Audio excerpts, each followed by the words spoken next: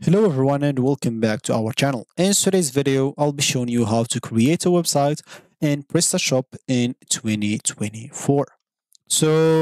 This guide will show you the process of creating a website in Prestashop from scratch, from the beginning, whether you are starting an online store or looking to revamp your current site. This site or this step-by-step guide will help you get up and running with Prestashop in 2024.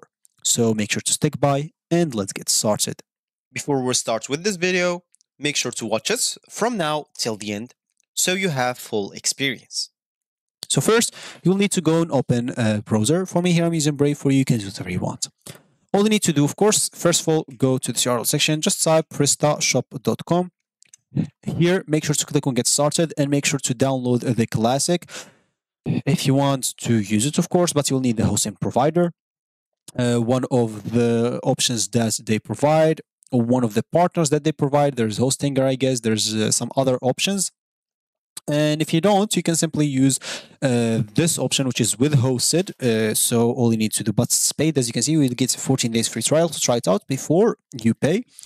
And if you don't want to pay any penny, because like the hosting provider will require a plan, and for this one to require a plan, if you don't want to pay anything, make sure to download this one or follow this article as an example. To open a new tab, just type install as an example, Prestashop on local host and hit the enter button. Here, as you can see, click on the first link, and as you can see here, there's a whole article on how to install it on your own computer. So you don't have to pay a penny. You'll just go and host it on your PC. So the steps outlined in here, the details are in here. So follow this one by one example. So they'll show you how to install a local server application. If you know how to do this just by reading the steps, you can do it by your own. If you don't know, you can follow this the exact details and steps here. And of course, I've already made a video about it if you want to check it out. So as you can see, download that, paste the 3 files contained zip file, start the servers, create the database, then rename or delete the install folder from the folder containing your install files. And these steps are described below, as you can see. So once you finish all of the steps, you will have access to the store that you just created, front office and back office of it. For me, I'll just choose a demo to show you exactly how it's going to be. So as you said, we would like to create a new website on it. So normally when you follow those steps on localhost, or if you do it on Hostinger or whatever it is, you'll find yourself with a theme that's already created as a test for you to test out things on it. But for you, if you want to simply start a new one, you will need to go and access the back office. For example, this is going to be the website that's already like created by its own. For me, I'll just go here and click on explore the back office so I can go and access, of course, like parameters, then general, and then simply just to go and do a lot of stuff, because we'll need to access like the control panel. We'll be able to manage all aspects of your store, from products and orders to customers and settings, a lot of stuff. So here, just try to access demo. Of course, the demo might be a little slow. Also, like if you install it on your local host, if your PC is slow, so it's going to be a little bit slow. It does not matter. So all you need to do is simply be patient a little bit.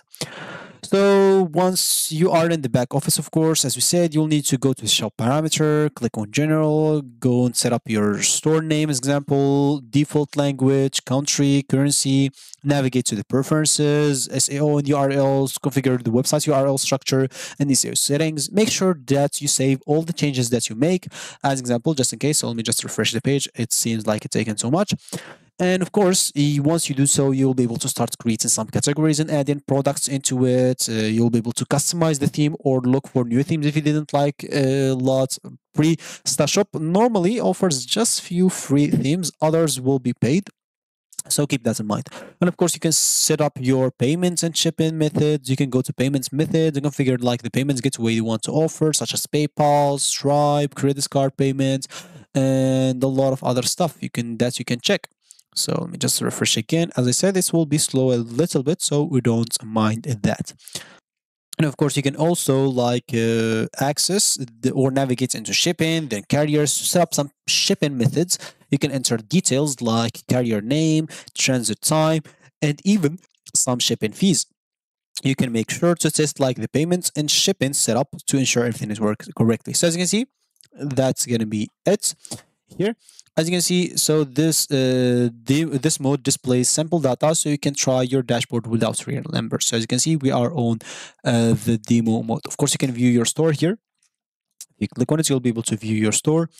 And as we said, to create a website, first of all, you can go to the shop parameter. First of all, as you can see here, if you go and click on it, you'll find a lot of stuff. So if you go here and click on general as an example, is going to be the shop that's already created here, as you can see.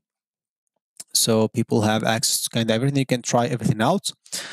And yeah, so as you said here, we are on general. So normally you should not find like this. If it's your first time, you'll find like an option to create a store. But normally, as I said, once you install or download the Prestashop, the website should be created automatically with it. If you didn't like it, of course, all you need to do, you can simply change the themes and etc. You cannot just go and try to do something from the beginning. So if we go here to design example, there is theme and logo, where you can start changing the theme as example. So for me, I just one at the moment. Here you can change the logo as an example, the themes. If you, so, this is going to be the current themes. You can choose the layout of that theme as example. As you can see, a lot of things to change if you want to. For this, you can change the page configurations and even some advanced customizations. Of course, you can download your current theme, edit your theme, child theme, and even upload your child theme example if you have one.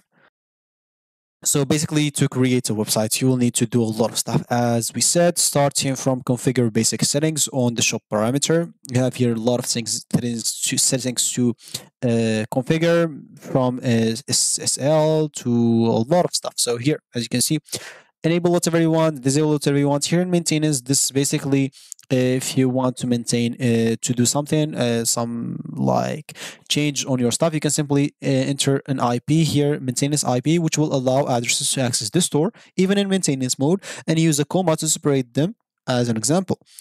And other than that, if you change like the parameters however you want, as we said, you can change the product settings and etc. You can change the theme, and once you do so, you can start like creating some categories. If you go here to catalog, create some categories, add some products as example to your account or to your store, sorry, or to your website, whatever it is. And yeah, after that, you can customize the theme. We already went through that. You can set up some payments as example options. So if we go here to payments, there's payments methods, as you can see. So there is a lot of payments option. You can install any option that you want, like from Stripe, PayPal, Revolut, whatever you want. As you can see, Amazon Pay, a lot of things that you want. You can even configure the one that will let you go with the MasterCard and Visa card, and which is Prestashop checkouts built by PayPal. And yeah, once you set up the payments and shipping methods, I guess all is gonna be good. You're ready to publish your store without any problems, and you should be good to go. You can even preview it on desktop, phone, landscape, and portrait and tablet, and you should be good to go. So this is gonna be it for me today. Thank you for watching, and goodbye.